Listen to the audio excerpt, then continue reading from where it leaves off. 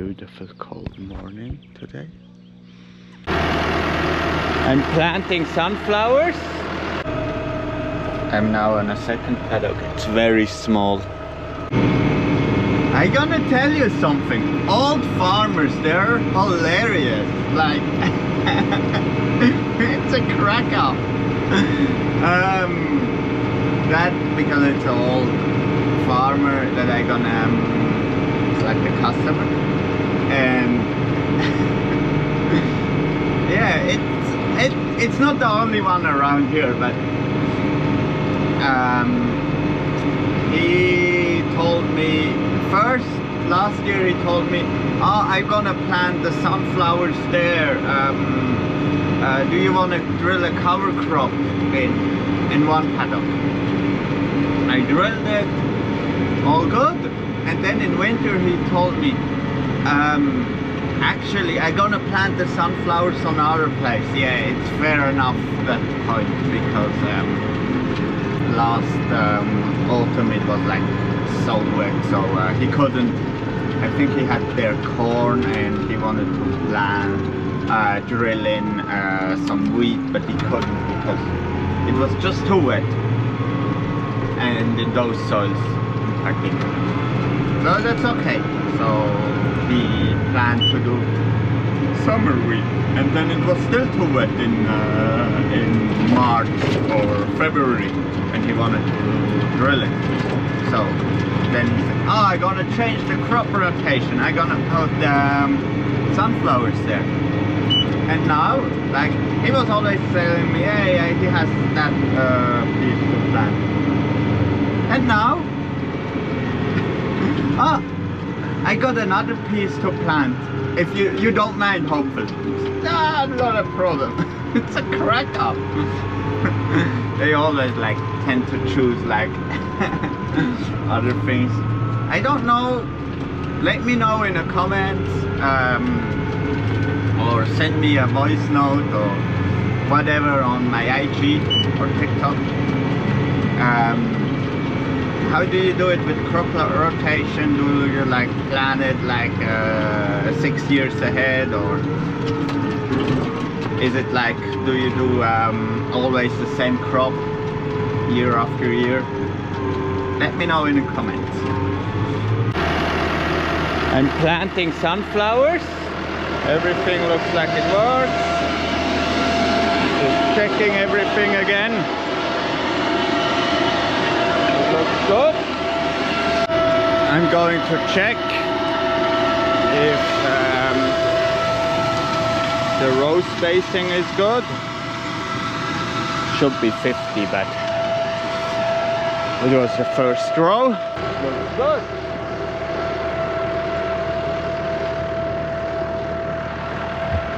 Sunflower planting 2024.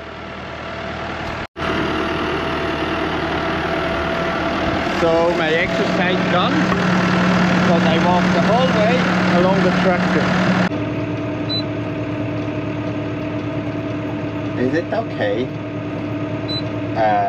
when I'm in a glass cage of a Massey to wear a John Deere t-shirt? Question, comment below. But I do have, I think it's legit because I do have John Deere auto steer, so I think it's quite legit. It's going well, it's quiet. I'm using the 1000 PTO with 540 PTO, because that's what matters for the planter, to have a vacuum. Beautiful the way it works out. See in a wing mirror, and also here. Perfect. Don't have to do like split rows, turn off a row. I did 11 widths, 11 cedar widths, so that's quite a small paddock. You would just laugh at me. That paddock is 2 acres. Or 0.8 of a hectare. It's nothing, it's so small. Even, yeah, for here it's like quite small, but it's okay. Even bigger paddock now. I think it's not even 1 acre. Imagine that! Don't laugh at me. Yeah, we also do have small paddocks, but we're pretty fortunate that on our dairy platform that we have like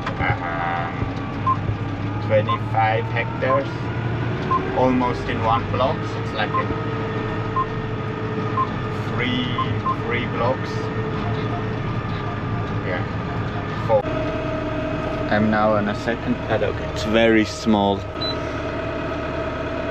Green star mapping, boundaries, external headland. Just gonna wait until I can lift up the machine. I'm gonna do headland 1, constant offset. I'm gonna do 9 meters, so I know where to lift up my cedar.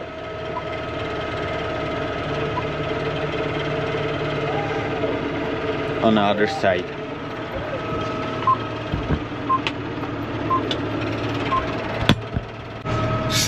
That paddock is a nightmare because I can't even drink water. My run lines are so short that I can't drink water. That's like...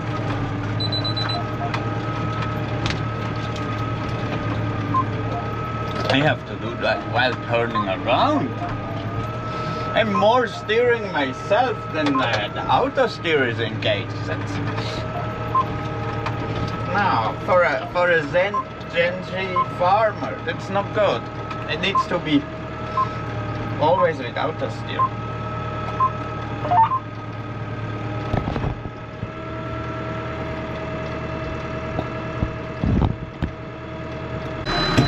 What I got here is old school traction control.